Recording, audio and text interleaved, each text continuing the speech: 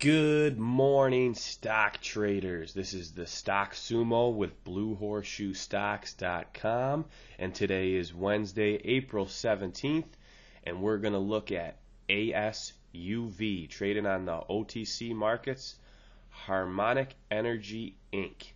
And we put this one on our watch list yesterday, and we said, watch it for a possible dead cat bounce. Sure enough, we saw the big bounce yesterday, and it looks like this thing is just starting to get going, coming off of its 52-week low. Notice how the RSI has been heavily oversold, and now that RSI is pointing back north.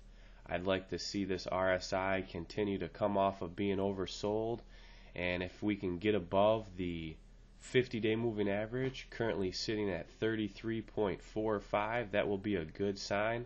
I'd like to see that RSI continue to head north, make its way past that 50-day moving average, and get above the 50 line. Looking at the PPO, currently you have the PPO that is getting ready to hook up. It looks like these lines are starting to show a hint of convergence. I'd like to see this crossover. Notice we also have the histogram that looks like it is topped out to its negative side and looks like it's starting to turn back around and looks like it's going to start to taper off to the negative side. I'd like to see the histogram flip over, and I'd like to see these bars go positive to the bullish side. Notice this huge volume, and we've seen some big volume as we saw the sell-off and we saw the bottom set in here. Now we've gotten the upturn, and we're still seeing an increased volume. We're seeing some increased buying pressure. We got the slow stow currently pinching, getting ready for a crossover here. I'd like to see these lines cross and then diverge, split apart. That's going to be a good sign. I'd also like to see the slow stow turn up and get above that 50-day moving average here at 21.53. So all in all, you got a great bounce setup. I'd like to see this one continue to move today. I'm looking for some more upside. We closed right near the high of day yesterday, which is always a good indicator going into the next trading session. And this is going to bring us to our next one that I want to put on our watch list today. I was doing some scans last night, and I ran across this TFER, that's Titan Iron Ore Corp, and it looks a lot like the setup that we saw with ASUV. It's starting to come off of its 52-week low. Now let's go back October, November range. Look at the move that this stock had from 20 cents to $1.13.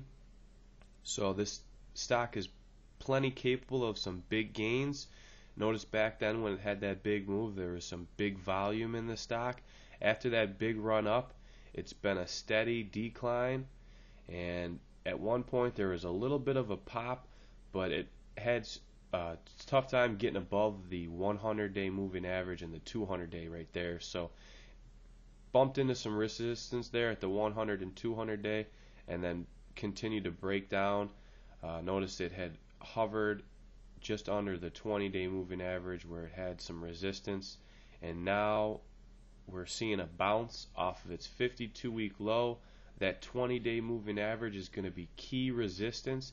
If TFER can break through 12 cents, which is the 20-day moving average, I'm going to be looking for some more upside on TFER. Notice this PPO is currently pinching.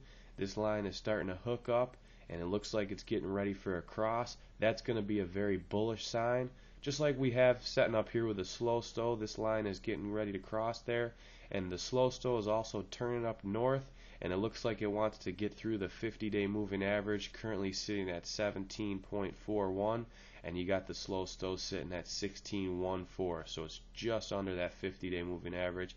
I'd like to see this slow stow get positive and get in an uptrend and get through that 50-day and attack that 50 line. That's always a key number.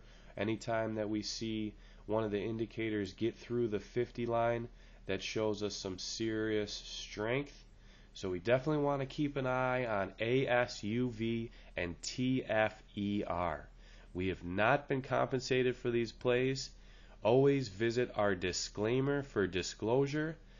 If we are compensated, it's listed in our disclaimer at our website. These are strictly trade ideas, and I am long a position in ASUV. Don't own any TFER yet, TFER, but I am looking to take a position. Thanks for tuning in. Be sure to stop by our blog at bluehorseshoestocks.com. Have a good day and good luck, traders.